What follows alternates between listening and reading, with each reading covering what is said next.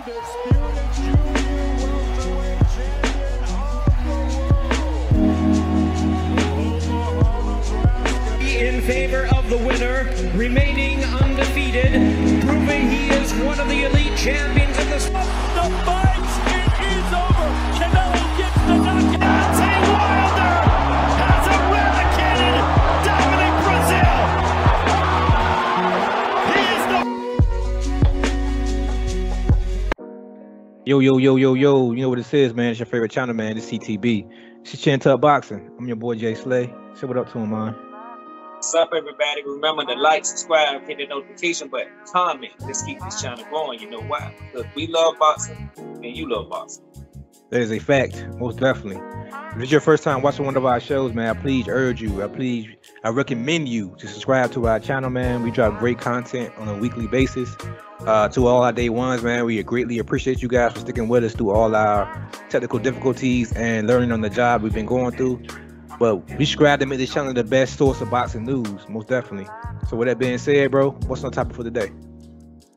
Deontay Wilder and Malik Scott recently had interviews discussing the upcoming fight with Fury.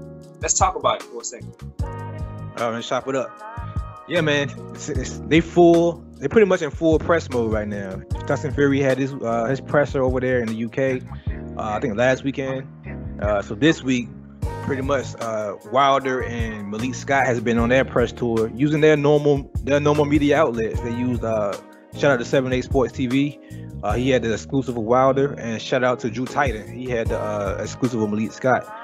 So I mean, they in full press mode, man. But both Malik Scott and Deontay Wilder had dropped some bombs on us though. They had some new information that we wasn't prepared for. What was the thing that stuck out to you the most when it comes to both of their interviews? What was one of the topics that caught your ear at first? The first thing that caught my ears were the weight. I thought for sure he would go back down to like his 220, 218 range and just do what he normally do. So when Malik Scott came out and said that he would probably be between 235 and 240, to me, it was kind of shocking. Yeah, most definitely. They shot me too.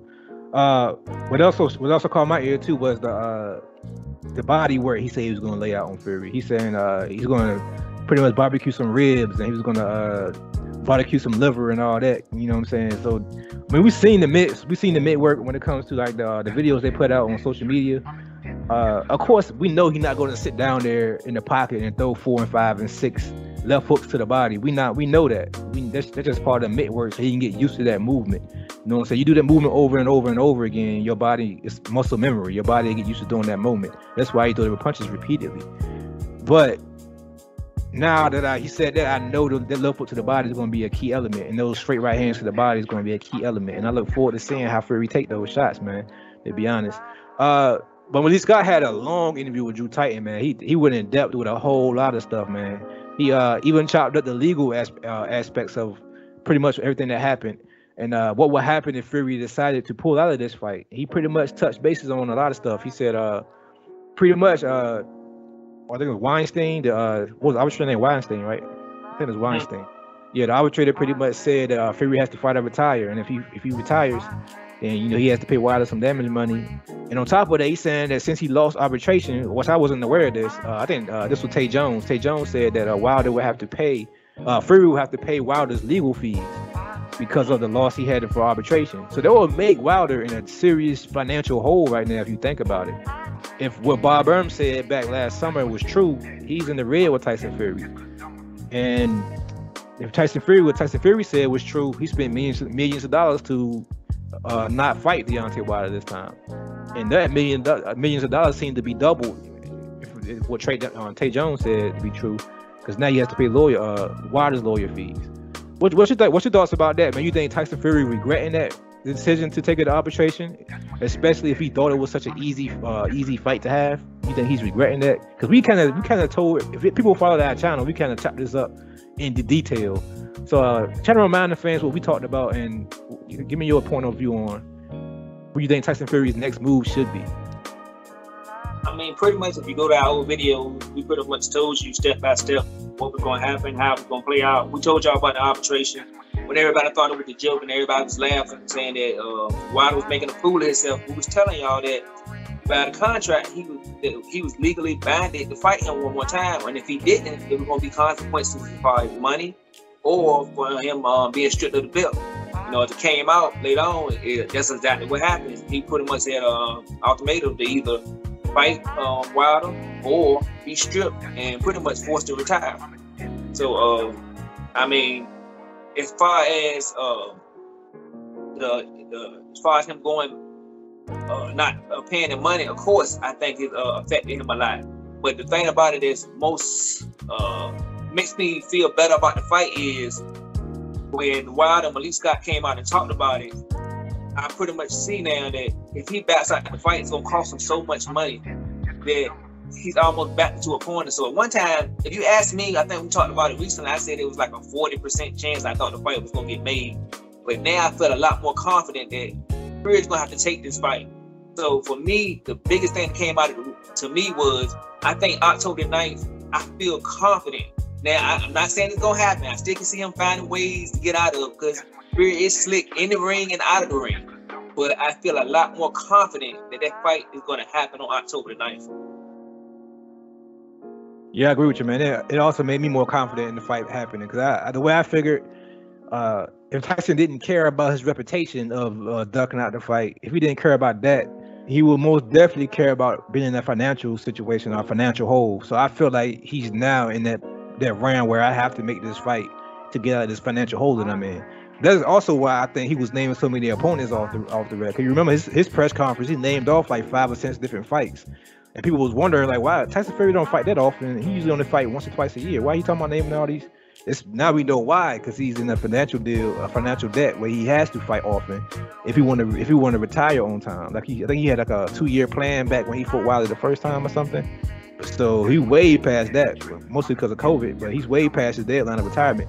So now he's like, okay, I got to hurry up and get these fights, get out this hole, so I can come back to the UK and fight my UK level fighters again. That's why, in my opinion. But you touched on the weight though. Let's talk more about the weight, man, because we made a video back in the day too about Tyson Fury. He said that he was gonna come in at 300 pounds for this fight, and he was going to be like a semi-truck running over Deontay Wilder. It seems to me in his press conference he's slimming up a lot, and Malik Scott noticed it too. Malik Scott and Tay Jones noticed it. They saying he's looking a lot slimmer than 300 pounds that he said he was gonna come in. He actually looking smaller than the 270 he was in earlier this summer. He looks to me. Tay Jones said he looks to be more between 260 and 250 and 260. So it seems like Fury is dropping weight, and Wilder talking about gaining weight. So they might wind up being close to the same weight range this time. What's your thoughts about Tyson Fury's recent plan and changes, like his recent game plan change and to lose weight? I think it's a mistake for him to lose weight. I think he needs to stay heavy because in the last fight he kind of used his weight. He leaned on Wilder a lot. He was stronger than him, physically, because they, a 60, 70 pound, weight difference. So I thought he would want to keep that same weight, difference, and also for his punch tolerance, by him being a little bit bigger. I thought that he would stick to weight. I think if he dropped down to 260, 255, I think it's going to be a mistake for him. I think he needs to stay in that 275, 280 range. I think 300 pounds is too big for Fury also, but I think 280 is about right. The only thing I'm wondering why he would want to drop down to 255 or 260, but then it just hit me. Could it be already a built-in excuse? Because if he's dropped down to 255 and 260, and all of a sudden that knockout power is non-existent, he can say, well, last fight I was 285. I'm 260 now. I'm not as big as I was. So of course I'm not knocking him around the ring. So it kind of makes you think a little bit what Fury might be up to. Yeah, I didn't think about that point. It might be a reason why. Or I think he listened to his father. His father did tell him, well, he didn't tell him, but he said in an interview that he was like, that Crunk style was gonna get him knocked out, or he was gonna get the knockout. He should mix the two fights together. So I think Fury trying to do that. I think Fury trying to blend a little bit of the first fight with a little bit of the second fight. I think he's trying to be light on his toes like he was in the first fight, and try to make Wilder miss a lot, and pretty much try to outbox Wilder up until a point where he has to sit down on his punches. But I agree with you, man. I think it's gonna be a mistake to lose that weight. I think it's a mistake, and to be honest, I think it's a telling thing to me, because before you caught COVID, allegedly, before you caught COVID, your whole plan was to run Wilder over like a freight train or like a semi truck. You catch COVID, you go back to the UK, all of a sudden now your game plan has changed to dropping weight and possibly trying to outbox Wilder now. So I got a question for you. Which one you would lean more towards as the reason why? Would you lean more towards he can't cheat this time, so maybe he has to go more back to the first time and outbox Wilder because he can't risk it in the pocket too long and exchanging if he don't have that quote unquote shaved gloves this time? And Wilder's gonna be more ferocious this time because he doesn't have the quote unquote poison water. That's your first option? Your second option is he actually got hurt in sparring, trying to be 300 pounds and trying to use the crunk style. So he realized that this style is not going to work this time, especially on, like I said, a Wilder that's more violent this time. So maybe he decided to change his game plan because he had a rough sparring camp, a rough training camp this summer. Which one would you lean more towards if you had to pick one of those two? Or if you have a wild card, what's your wild card? I'm gonna go with the first one. I think that he knows that he can't. If he cheated, he knows he's not going to be able to pull those same tactics out for this third fight. So it would be smart for him to go back, like you said, to being more on his feet and being more well balanced than to actually try to walk through Wilder. So I think that he's just trying to, like I said, maybe drop weight, get down to 255, 260 so he can stay on his feet. You know, he'll hit him a couple times, put his hand up, try to steal rounds, and try to win the fight on the scorecard. That was the one I would take. Yeah, I agree with you, man. I think his game plan will be to outbox him. Like I said, especially you can do things like raise your hand and, lick your tongue out and the judge will get you around, which is weird to me because we just watched the fight this weekend where Valdez was pretty much getting schooled in the ring. If you go by that judgment, Valdez was pretty much following around Castantine. I can never pronounce the guy's name. The young guy's name.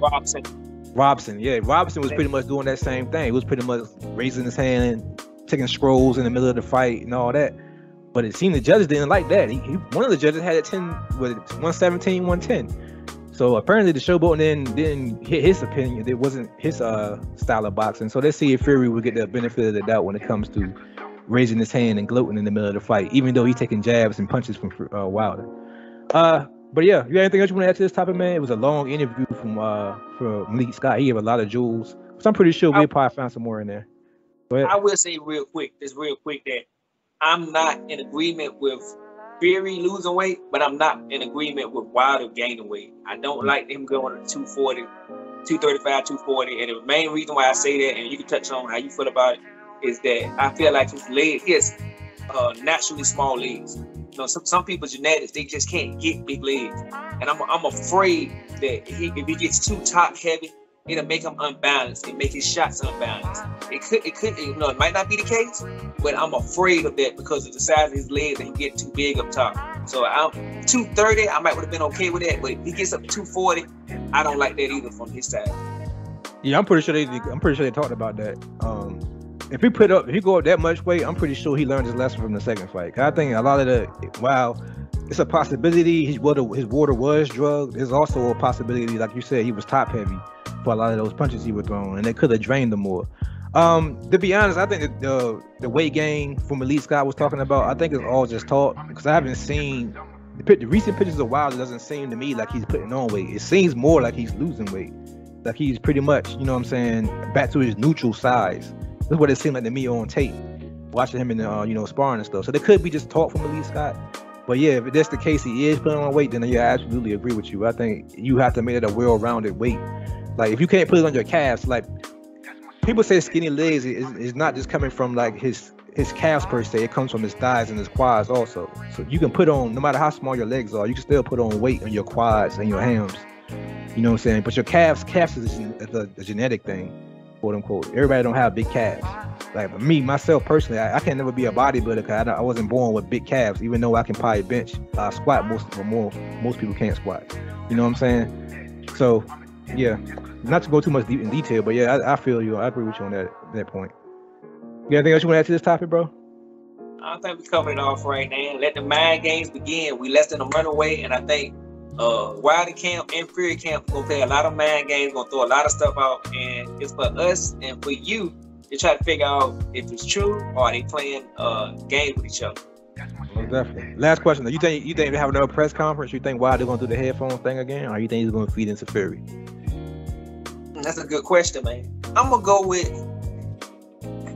no headphones this time.